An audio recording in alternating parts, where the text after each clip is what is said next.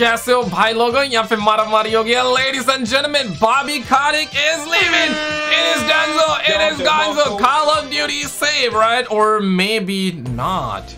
Like and subscribe if you're brand new. Let's get into the story. Bobby Kotick is leaving Activision Blizzard on December 29th. I mean, damn, bro, Phil, at least like let him pop some champagnes for the new year, dog. Come on, bro. Like, why you doing the homie dirty like that, bro? You're gonna be celebrating Christmas with the guy, but you're not gonna be celebrating New Year. Come on, man. And guys, this is gonna knock your socks out. I'm also doing a giveaway for the PlayStation and Xbox gift card. If you're interested, check out the top pinned comment for sure. But check this out, right? This is absolutely insanity, okay? Holy F. Bobby Kotick acquired majority of Activision shares in 1991 for $400,000. That's a lot of money, man. That's a lot of paper. 400K. And in 2023, Kotick leaves the company, selling it to Microsoft for, and I quote, $69 billion. Bruh. And he is $500 million richer as well, because, you know, for leaving, he's gonna be getting like the 500 bonus here and there. You kind of really get 2 pennies. I swear to God, man, anybody who smashes the like button deserves to get at least 2 Benjis, okay? Bruh. 2 Benjis. You want more? You want more? Okay, how about $250? Bruh. Listen, guys, I'm trying. I'm here asking for 2 pennies for myself. Come on, dog. You smash a like button, man. Smash a like button. But guys, this is where it takes a massive turn. So this got more twist than a plate full of noodles, all right?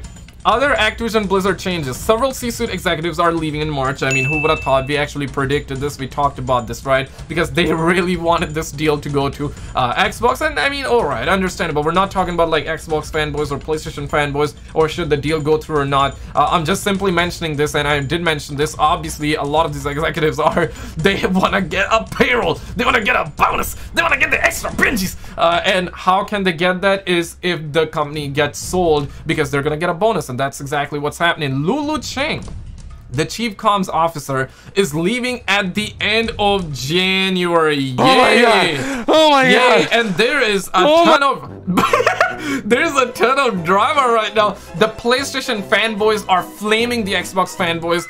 This is coming from, okay, Red Dragon, PlayStation fanboy, Sony Pony, Astel, Xbox fanboy, you know what I'm saying? Xbox is now led by 3 powerful women, 3 Valkyrie.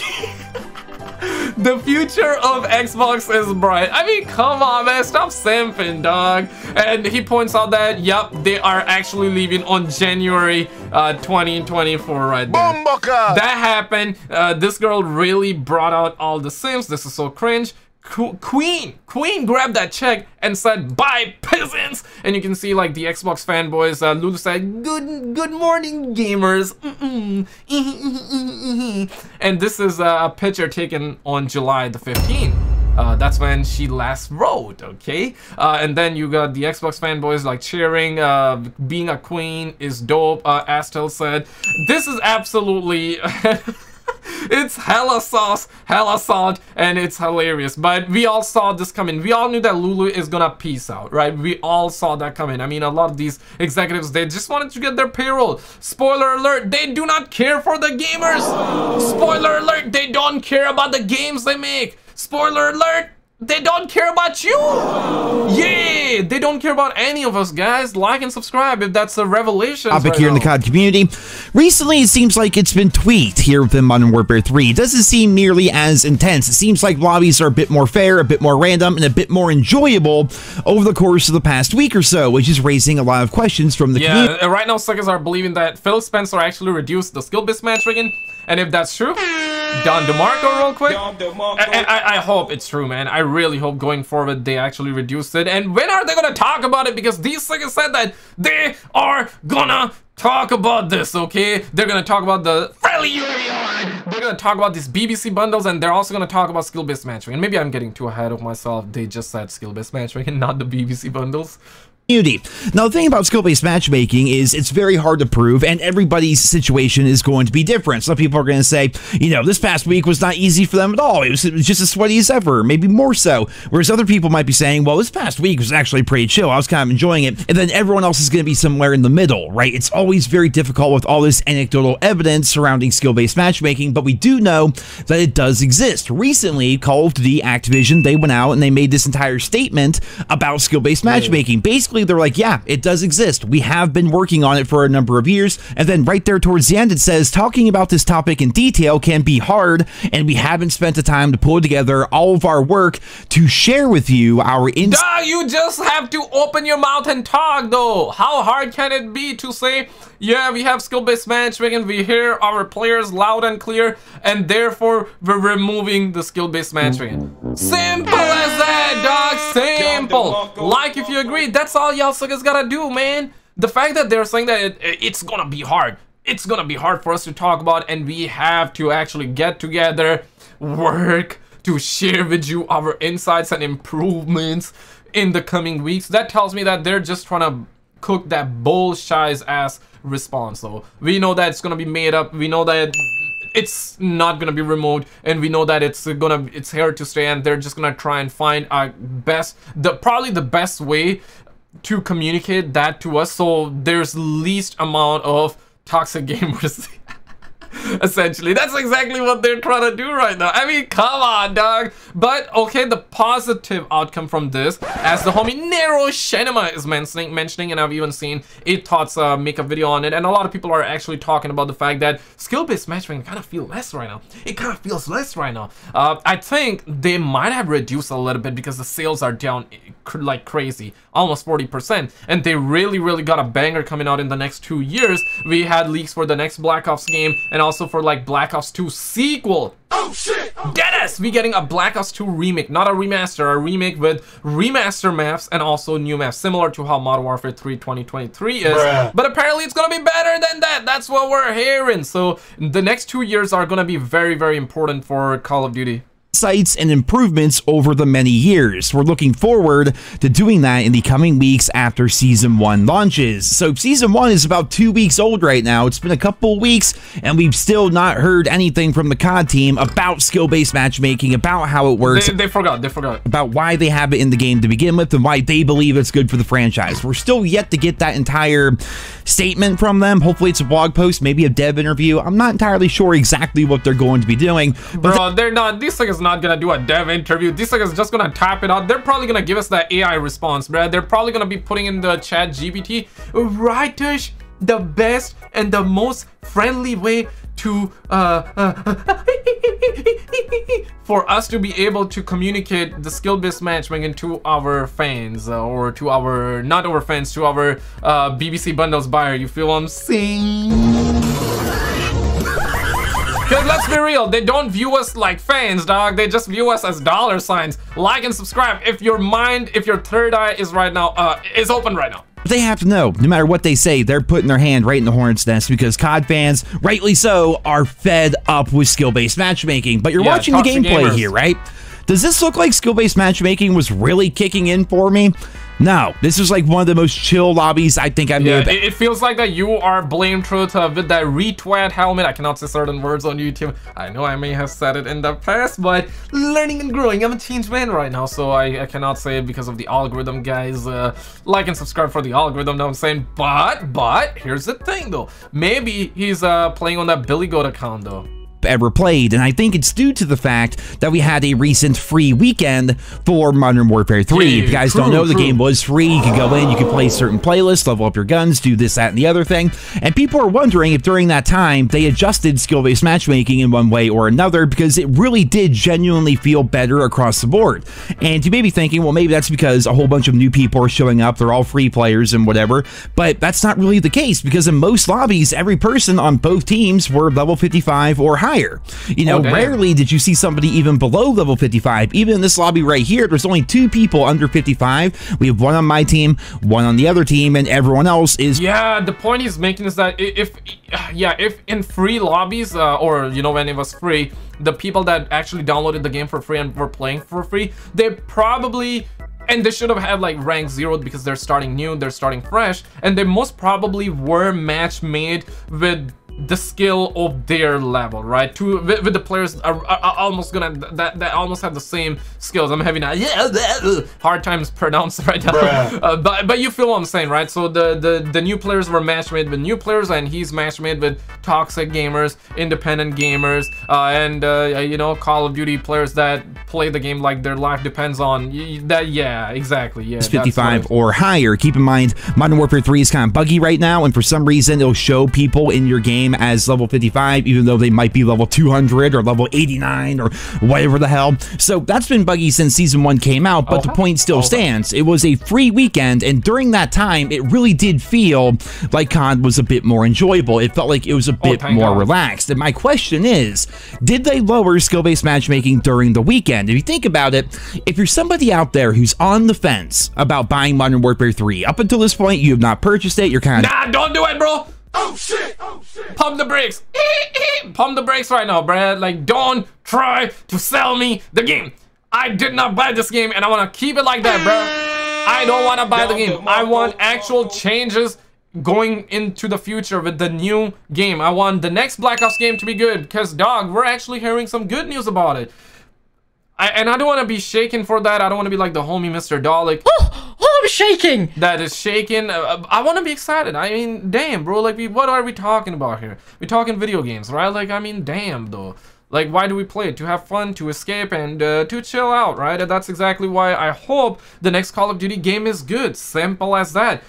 But I don't want to be overhyped for that game, knowing these Segas are just having these manipulated ass lobbies. The system is rigged with the skill-based matchmaking, UMM. All they want to do is get you to buy these BBC bundles. They care about these $20, $30 skins. Simple as that. And I'm just fed up with that. I hope they prioritize content. It's fine if you want to have bundles, because I understand, like, they're not gonna remove it, and we live in sad times, guys. This is a sad timeline. They're not gonna remove it. But but the thing that I'm asking, the thing that I'm hoping for here is that, I mean, put some respect on your fans and prioritize content, good content, new content, over $20 in recycled content. That's all I'm saying. Remove skill-based matchmaking, okay? Or keep skill-based matchmaking in rank play and have public, no skill-based matchmaking, new content and good content. Prioritize that, respect your fans, and also, you can have the bundles, you can have all of these BBC bundles, dog. You can have it, but at least have good content, at least have the decency in you for you to respect the fans, dog.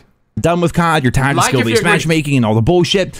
If up until this point you have not bought the game, but you did, however, play Modern Warfare 2, you did play Vanguard, you did play Cold War or whatever, then all of your skill-based matchmaking and your algorithmic nonsense is still going to be tied to your Call of Duty account. There's a reason why people make new accounts, there's a reason why people make Smurf accounts to soft reverse boost on and join their sessions and things like that. Everything about... Yeah, Blame Truth does that. He came out multiple times. That's how the Mafia works. And this is how a lot of the streamers are playing as well. The ones that you see where their lobbies are so easy, either they're bad players, but most streamers that play on a daily basis, it might be true for a guy like me, you know, because I basically nowadays I barely play Call of Duty. I've been playing Black Ops Cold War, and I've noticed my lobbies have gotten harder, but it's nowhere near the same level as like how the skill-based matchmaking was in Modern Warfare 19 and Modern Warfare 2022 when I played it, okay? I've been loving Nuketown 24/7 in Black Ops Cold War. That's the only thing I'm playing right now, and mixed with Fortnite here and there. But here's the thing though, a lot of the streamers that you see play games on a daily basis, most of them are cheating, let's be real. But there are some that are not cheating, but they're reverse boosting. I know some people will be like, yo, wow, wow, that's cheating too, dog. I know we have different definition of cheating, but I wouldn't say that's cheating. That's like reverse boosting. That's like, you know how the homie Swag would be like,